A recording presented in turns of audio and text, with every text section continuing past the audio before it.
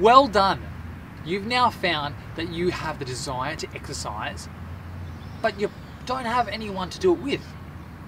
That's okay. You don't need to have friends or family or support network straight away. Exercise and movement can start as simple as you getting out for a walk or a jog or doing a home workout in your little area, in your home space or your office space. Starting is the first step. With this desire in mind and without the friends or support network with you, starting exercise is going to have a couple of steps to move forward. First one we want to start with is make it a routine. If it is every week at 5 o'clock in the morning or at night time in the afternoon after dinner, begin there. Whether it's once, twice, 3 times a week, every single week, be consistent and stick to that routine. By doing that, you're allowing yourself to set up a habit and mark it off as a tick rather than a cross. You've now got the routine down pat. Love it. Keep it going.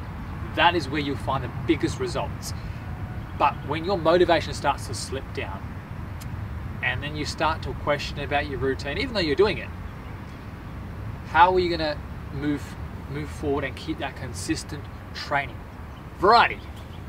Variety is a great way to spark your interest in exercise and movement. It could be as simple as making a weights program with a different type of tool, or doing resistance training to cardio training. Whether you're doing running, go swimming. A small variation can keep you interested in your workouts and keep that continuity that you've worked so hard to build. Now you've got your routine set, you're having fun with the variety, and your exercise is on point. Good, keep it going.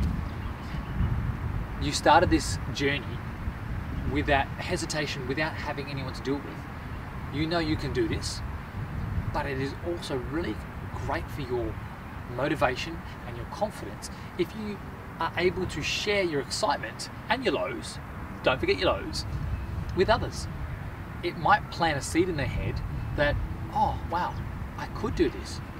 If she can do it, I can do it too.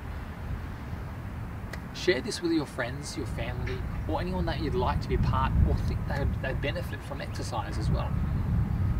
The last step, or it could be your first one if you've got that confidence, is start with group training.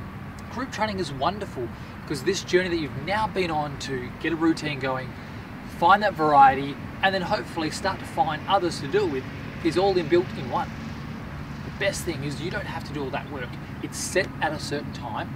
You rock up, there's friends automatically, as you get to know them, of course, and they do all the thinking for you. So group training could be either got the start or the end, and that way you'll start to feel a bit more confident as you begin your journey.